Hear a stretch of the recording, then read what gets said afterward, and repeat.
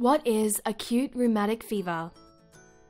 Acute rheumatic fever is an illness caused by a germ called Streptococcus or Strep A, which causes sore throats and skin sores. It can be passed between people by touching, coughing, and sneezing. In some people, if sore throats and skin sores are not treated early with antibiotics, an illness called rheumatic fever develops. Rheumatic fever can cause painful, swollen joints, fever, uncontrolled jerky movements, and inflammation or swelling of the heart. There is no single test that can be done to diagnose rheumatic fever, but it is very important to get diagnosed quickly at the local health service or hospital because it can have long-lasting effects on the heart. What is rheumatic heart disease?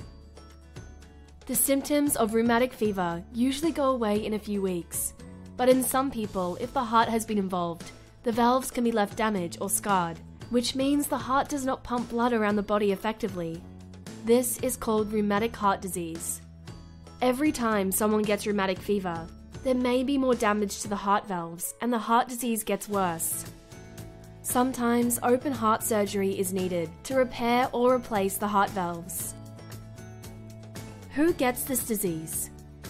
Rheumatic fever and rheumatic heart disease used to be common in most areas of Australia, but as living conditions improved, houses became less crowded, so the chance of Strep A being passed between people was reduced. As access to healthcare improved, it's all but disappeared from most of Australia.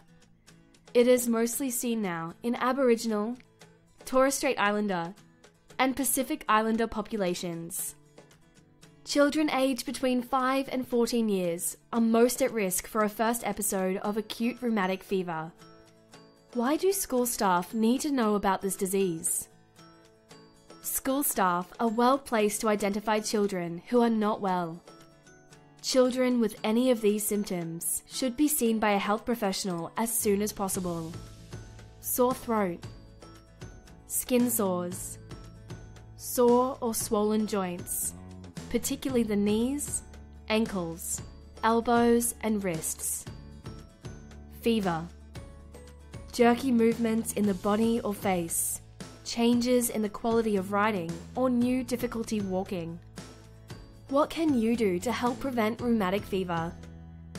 Encourage kids to report sore throats and get them checked out by a health professional.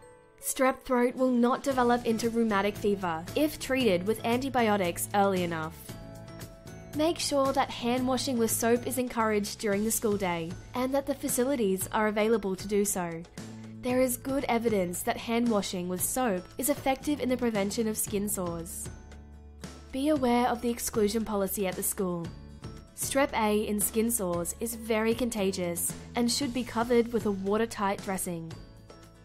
Work together with the school, health services, and community to encourage the children who have had rheumatic fever or who have rheumatic heart disease to get regular antibiotic injections every 21 to 28 days. These injections are the best way to prevent further rheumatic fever and manage rheumatic heart disease. School staff play an important role in supporting children with chronic medical conditions. It is important that children get their injections on time and attend medical appointments as required. Sore throats and skin sores are not a normal part of childhood. If you are concerned about any of your students, please refer them immediately to the local health facility